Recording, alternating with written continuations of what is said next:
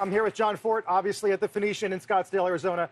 Day 2 of the Code Conference. Day 1 was pretty fascinating, and it got even more interesting last night. We've talked about Facebook's chatted here, Twitter, and of course, yesterday, Netflix. Cindy Holland, the VP of Original Content, with an echo of a point that Netflix has made for a long time, and that is, if you're an artist, if you're a creative, come to us, and you can have all the freedom you want. You can make episodes to your heart's content. And yesterday expanded on that point by saying it also applies to artists internationally. Take a listen.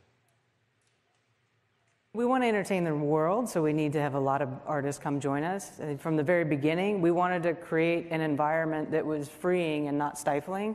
It's part of our own corporate culture, freedom and responsibility, and you hire smart people, you give them the right support, and then you let them do their work. And we've extended that to the folks that we work with in the creative side, and I think to really good results, you know.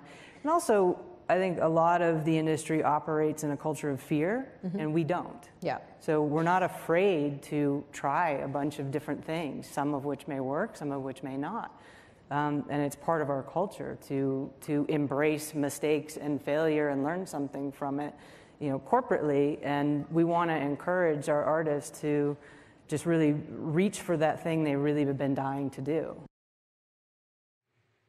You gotta love shade between streaming services, John. Absolutely, and actress Natasha Lyonne was great too. You recognize her from Orange is the New Black, and she's got Russian Dolls, a new project on Netflix also. What I thought was most interesting about that session, I asked Natasha, does she want more data from Netflix, from these services, about exactly what people like, what they don't like, where they stop watching, what they go back and view again. And, she was saying, well, maybe if I can decide when I get the data, how much I get, there's this interesting relationship going on with these services and data. And that connects to some of what Mary Meeker was also saying yesterday, when she was saying that overall global internet user growth has topped off.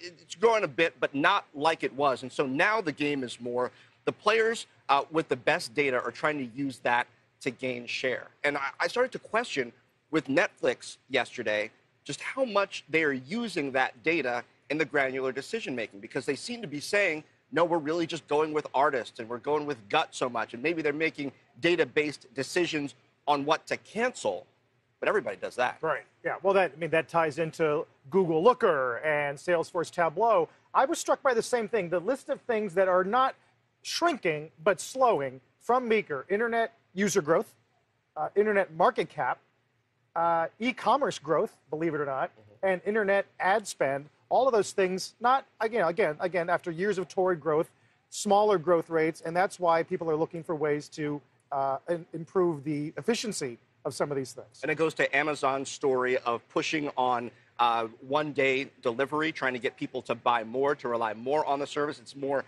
it seems to me, of an engagement story versus a market expansion story. Something else that I found interesting, Ev Williams was on, talking mostly about Medium. Of course, this is a founder of Twitter.